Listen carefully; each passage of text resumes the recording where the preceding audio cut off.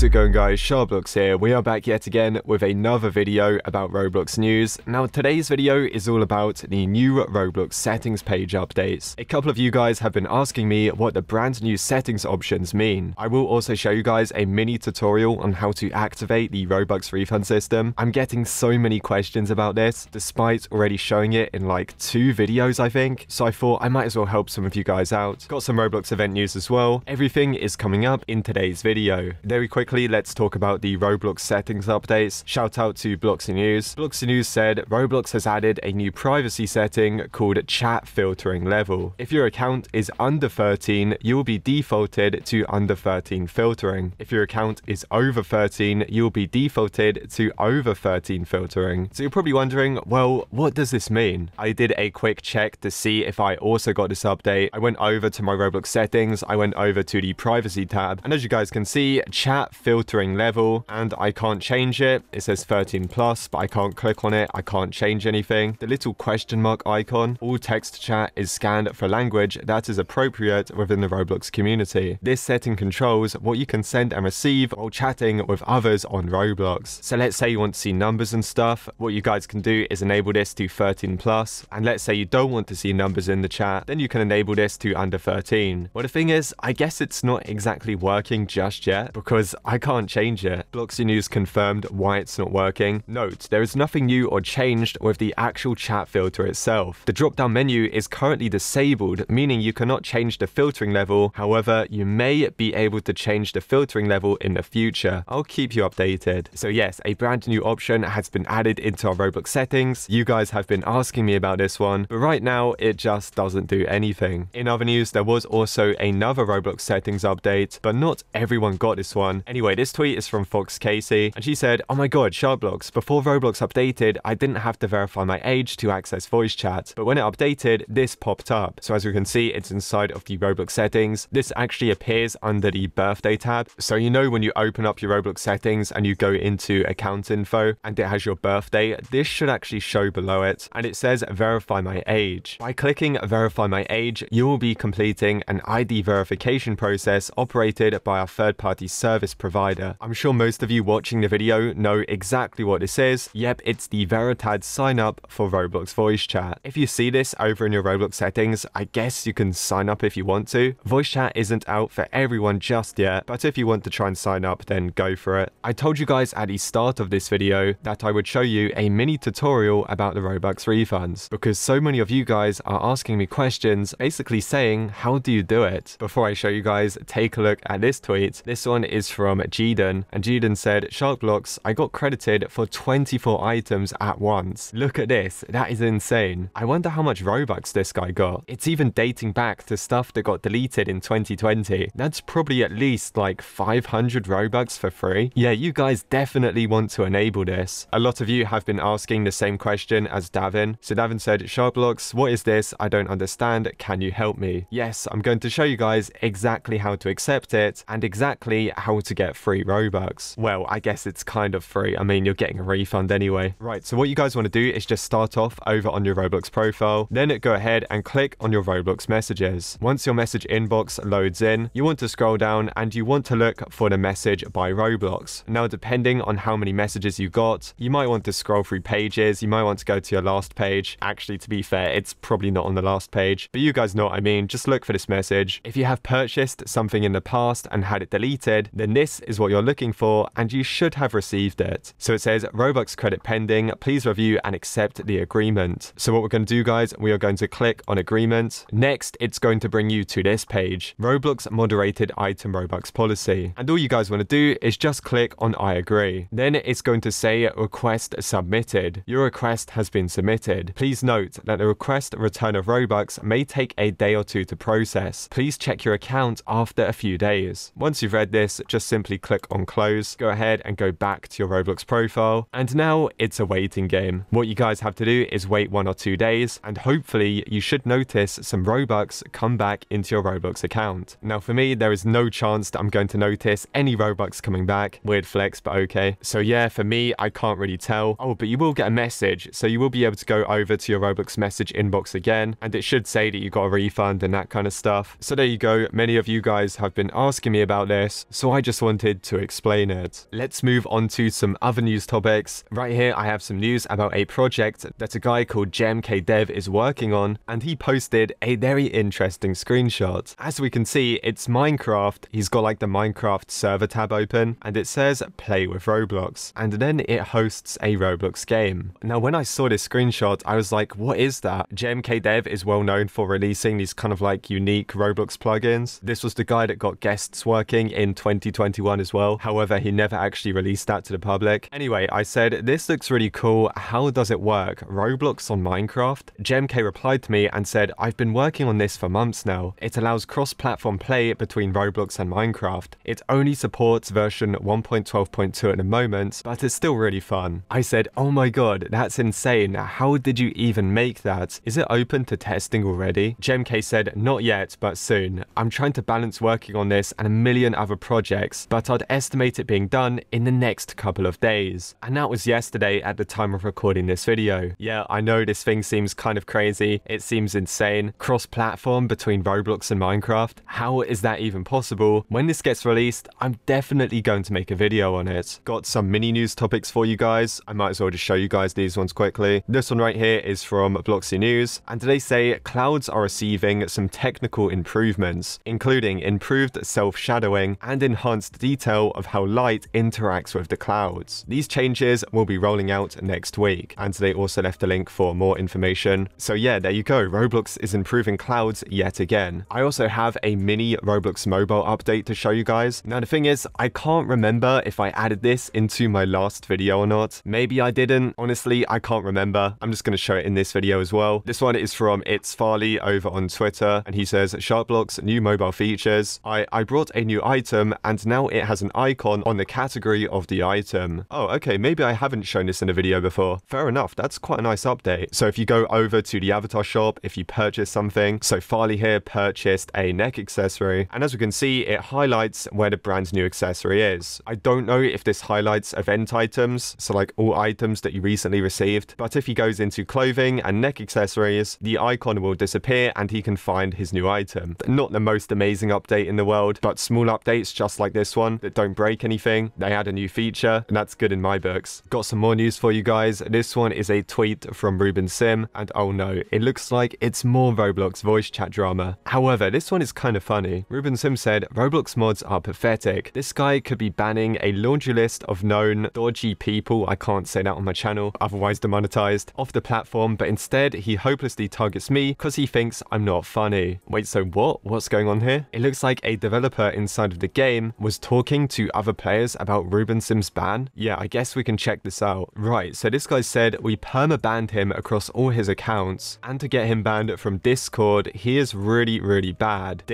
Oh right, he's trying to say Discord. Wait, what? A Roblox admin saying Discord? Bruh, that's against the rules. Then he said everything banned. He's not very funny. Right, yeah, I guess that isn't really a reason to ban someone from Roblox. He could have just said that Ruben Sim was swearing in voice chat. You can't just say you banned someone because they weren't very funny. Like, that's just a bit weird. I can understand why Ruben Sim got banned for swearing a lot, but they banned all of his accounts and they tried to get him banned from Discord as well. That seems a little bit too extreme for me. Clearly Roblox don't seem to like this guy very much. Let's check out some other news anyway. Oh, I've got some event news for you guys. Tweet here from Lulu5239, aka the Roblox YouTuber stalker, and he said, SharkBlox, do you think I'll be in Roblox battles? Spoiler, that was in the Bakugan event. Oh wow, so he actually caught them filming an episode of Roblox battles. Because yeah, if you guys didn't know, Roblox battles is pre-recorded, I believe until the last fight, and then they have to live stream it. But yeah, let's take a look at this anyway. We have Sabrina Bright, she is one of the hosts. As we can see, she has her sword. We have DJ Monopoly, which is also one of the hosts. This guy has got his green sword. We've got Russo Plays, pretty good YouTuber. He's got the blue sword. Again, all of these three are hosts of the event. Then we have Sketch versus someone called